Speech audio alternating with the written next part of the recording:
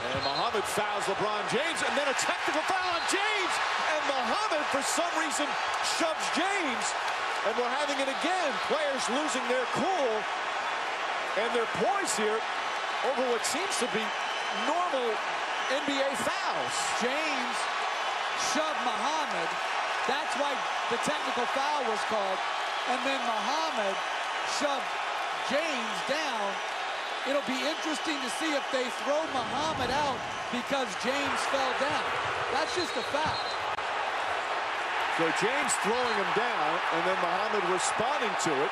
You know, when I look then you at had that Gibson again, and Anderson going. I'm not sure James necessarily pushed Mohammed down. He got wrapped up. Well, yeah, he did. But he's just trying to discard a guy who's wrapping him up.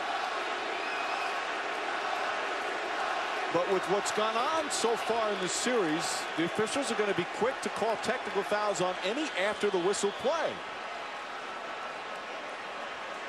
See, I'm just saying, like, on that, I get it, why he called the T. This one's obvious. Now, does that shove because he fell get ejection? No, I think they're the same.